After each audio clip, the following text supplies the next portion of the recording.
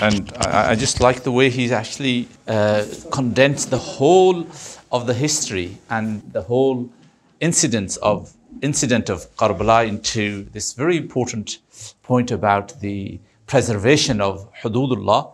If you reflect on the Quran, there is an incident the Quran tells us about known as the Ashab as-Sabt, the people of the day of Sabt. What went wrong with them?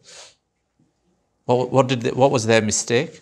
Well, there was one group who actually broke the hududullah, and then there was another group who did what? They didn't break the hududullah, but they remained quiet. They said, it doesn't bother us. We're not doing it. So what's the matter?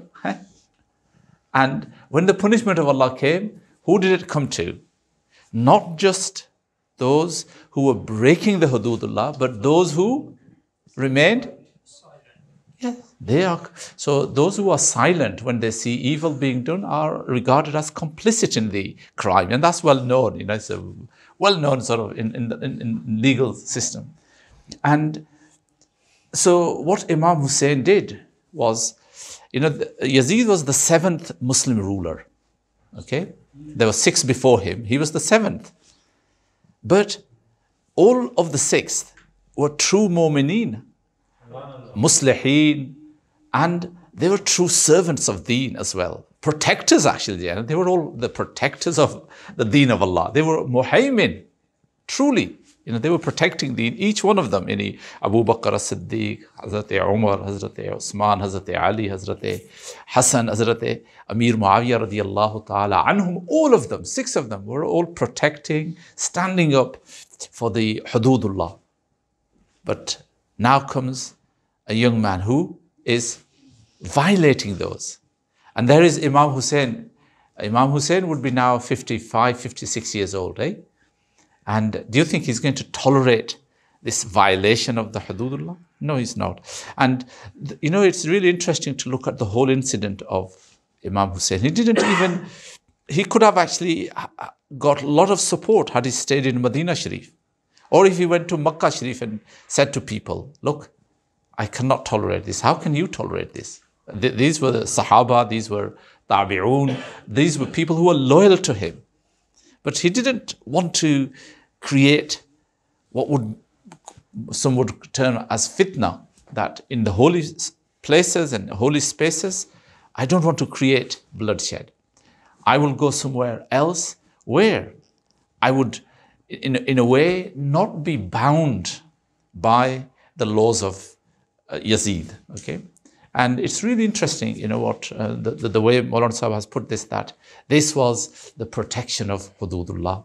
And today, we live in a society where all the hududullah are actually being violated. Not just by the non-Muslims and the government and the society, but we Muslims too are actually violating those hududullah. And the invitation is, let us come back to the hududullah. Let's become the protectors of these. Live within the bounds of Allah. I've used the word the boundaries of Allah. Okay, for hududullah, the boundaries. Okay, you have boundaries, and you should stay within those boundaries.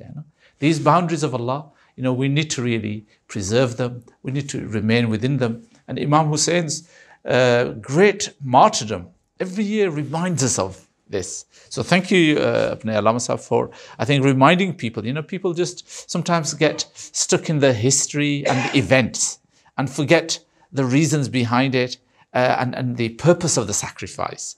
And so it's really important to remember that it wasn't, the shahada, the murder of Imam Hussain in itself is, so evil. And can anybody expect that the grandson of the Prophet could be killed like that by Muslims?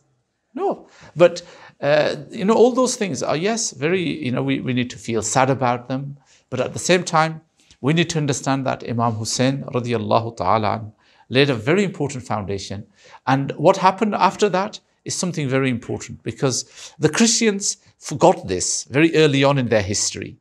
The Christians actually gave their religion to who? The emperors. In fact, the emperors were the ones, who had authority, particularly the Roman emperors, the Constantine. And then, so what happened? What would a ruler do? Well, this is a huge power. They would use it. What did Henry VIII do when he got it? He made the haram things in Christianity halal, openly. He said, I don't care what I am the king. I am representative of God. I have this power. I'll do. This is what would have happened to Islam. But alhamdulillah, Imam Hussain radiallahu ta'ala an made it absolutely clear that no, we will not have anybody tampering with the deen of Allah. Certainly no government, no ruler will have this right. And as a consequence from there on, our ulama made sure they stayed away from the rulers, stayed away from the wealthy people, stayed away from handing over this power of deen to the kings. We never, this is, and this is one of the reasons why Islam has actually remained pure. Had it gone into the hands of governments, what would they have done? It's obvious what they would do. They would use it. Because, governments are about manipulating, about taking power and using it, however they like. When human beings have power, Stalin had power and he murdered 38 million people. Mazar, is it 38 or 40 million? It was something like that. Yes. So, and when Hitler had power, look what he did. When Churchill had power, look what he did. He was responsible for the killing or the dying of millions of Bengalis, during the Second World War.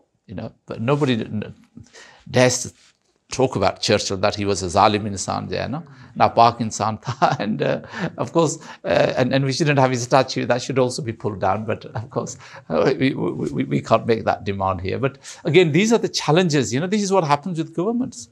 How they blind people, how they tell lies. Of course, this country is one of the greatest liars of all, and its system. The way they colonized the world, colonized our part of the world, and then still say, we are the most just people. This is the nature of government. So everywhere, Musliman ਦੀਆਂ ਕਿਹੜੀਆਂ ਸਾਫ ਸੁਥਰੀਆਂ government Nawaz ਦੀ ਨਵਾਜ਼ ਸ਼ਰੀਫ ਨਹੀਂ ਮੁਹੰਮਦ ਬਿਨ ਸੁਲੇਮਾਨ ਦੀ ਉਹ ਬਸ਼ਾਰ ਦੀ ਕਿਸ ਦੀ ਗੱਲ ਕਰ ਸੋ each one of them, because this is the nature of power, sadly. When there is power, absolutely, what does it do? It corrupts absolutely. That is a fact, okay? And Imam Hussein's sacrifice wasn't anything small, to be honest. And the reason why our ulama remember it is because it really, had he stayed quiet, and he could have got a big pension. He was getting a big pension anyway, okay? And had he continued, I'm sure Yazid would have given him even a bigger pension, seriously, to keep him quiet. Had he kept quiet, what would have happened? Well, you wouldn't have Hanfi fiqh, You would have Yazidi fiqh. Seriously, there would be no fiqh, there would be no tasawwuf, it would be all Yazidi. It would be just like the Roman, how the Romans took over Christianity, molded it, changed its beliefs. Can you just imagine? It was Isa alayhi salam preached Tawheed. All the disciples believed in Tawheed. They were Tawheedi. Unitarians, there is still a group amongst the Christians known as the Unitarians. There's a church here in Nottingham as well, Unitarians. They believe in Tawheed. But no, the Roman emperors, when they had power, they changed even the fundamental beliefs. That is what would have happened, seriously, to Islam. But Imam Hussain radiallahu ta'ala saved Islam from that kind of fate and destiny that would have been destructive, really, completely. May Allah subhanahu wa ta'ala help us to understand.